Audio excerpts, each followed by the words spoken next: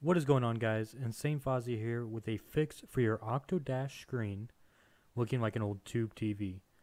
I've had a lot of problems with my screen tearing and flickering as seen in this short video, and today we're going to show you how to fix that. This video is going to assume that you have octopi and OctoDash correctly installed onto your Pi. So the first thing we're going to do is come down here to the start menu and type in command.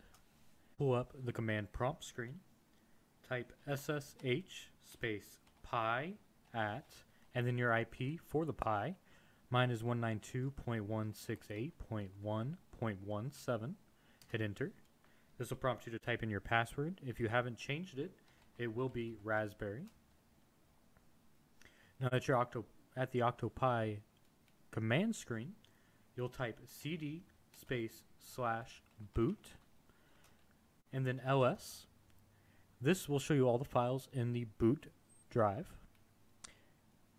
You want to type next sudo space nano nano space config.txt.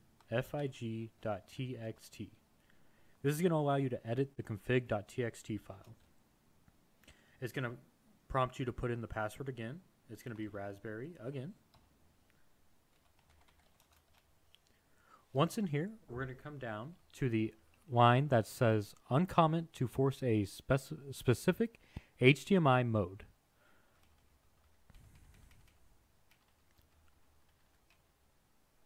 Once there, you're going to go to the HDMI group 2 and hit enter. This will add a line above the HDMI group 2.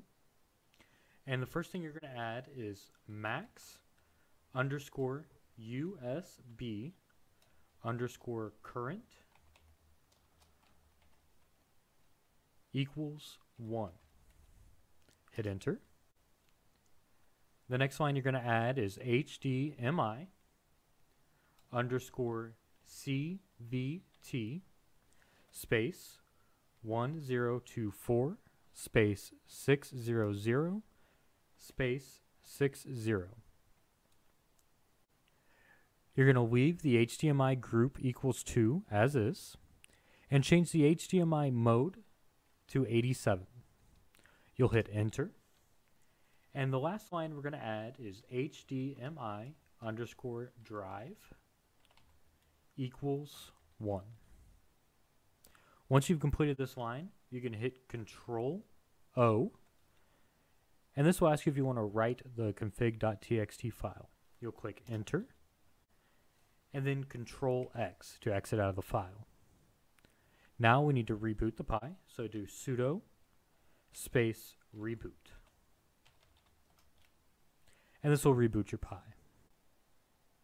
Once your Pi is rebooted and loaded OctoDash, you can see that your problem has now been fixed. I hope this has helped solve your display problems. If it has, please leave a like and subscribe. And if you have other Octo problems that you would like to see fixed, let me know in the comments section below.